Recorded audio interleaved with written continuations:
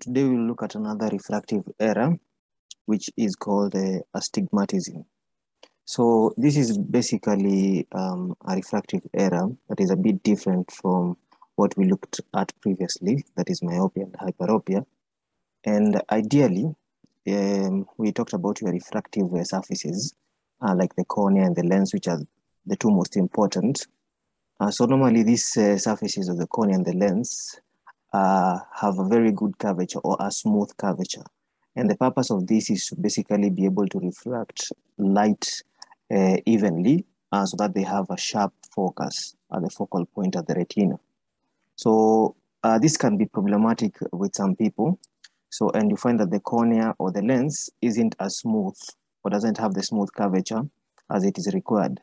Therefore, the light will not be bent or refracted to a specific focal point as we expect. So this is the problem that now we call astigmatism, a refractive problem that results from an alteration in the curvature of either the cornea or the lens, and ultimately leading to us having several focal points of convergence of light, and therefore having a visual or image distortion or even blurry image. So we can have different types, and I've already mentioned some if you are paying attention. So we can have a problem with the cornea, and we have corneal astigmatism. So this is when the cornea, the curvature of the cornea is not as smooth as it is supposed to be. So you find that it is not as uniform, or it is a bit rugged. Therefore, the bending of light will not happen appropriately or to one focal point. The other type we have is lenticular astigmatism. Now, this is the problem with the curvature of the lens.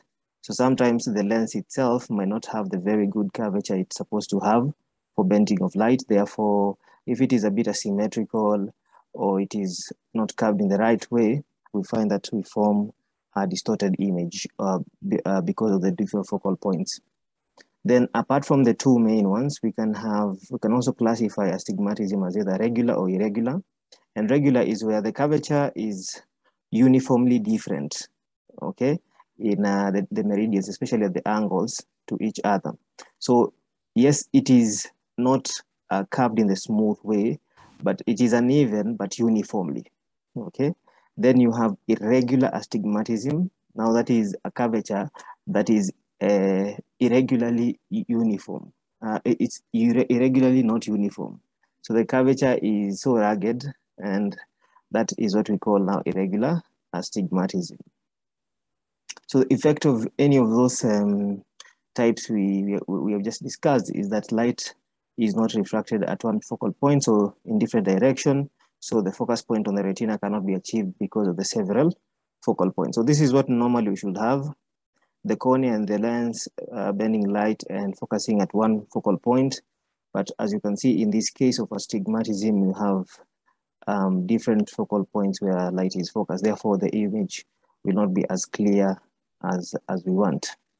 So there are certain factors that predispose one to this. Normally, we have inheritance or family history. So if somebody in the family had the history of astigmatism, we might have the same problem.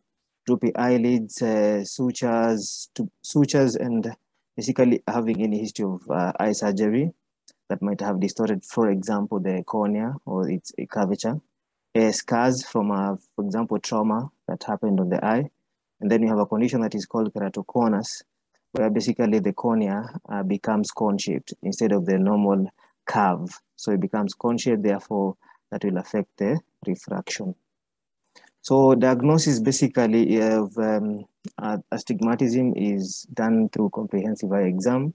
So the first test is visual acuity tests using a simple Snellen's chart, and we'll be able to see a distorted or blurred figures on the Snellen's chart. Then there's a refraction test that is done using a machine that is called the optical refractor. And we have keratometry, which measures the curvature of the cornea. And the instrument that is used to do that is a keratometer. So the clinical picture, we've already alluded to this.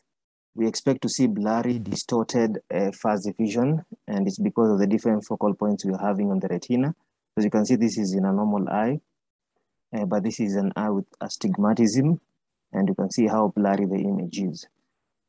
This other image is showing the distorted kind of image you might get, or warped kind of image, and it's because of the different focal points we're having.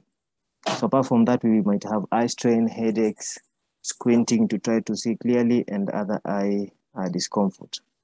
So management is quite simple. Basically, refractory glasses or contact lenses might be used.